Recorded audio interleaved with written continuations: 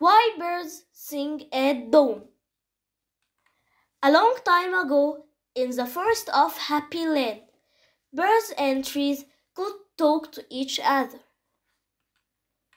There was a bird family with 3 children, blue, pink, and yellow. They all lived on a big wise tree called Mamango.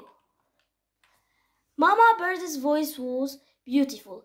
She would wake up early to sing her song. But drought set in on the land. Rivers dried up and leaves fell off. Mamango thought long and hard.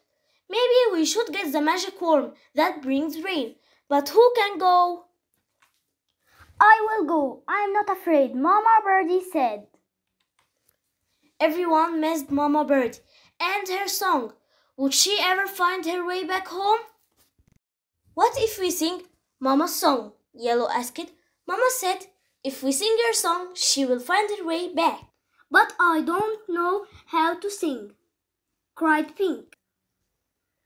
Have you tried singing? Mamango asked.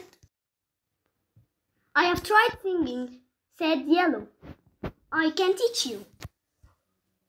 Early the next morning, Yellow sang Mama's song.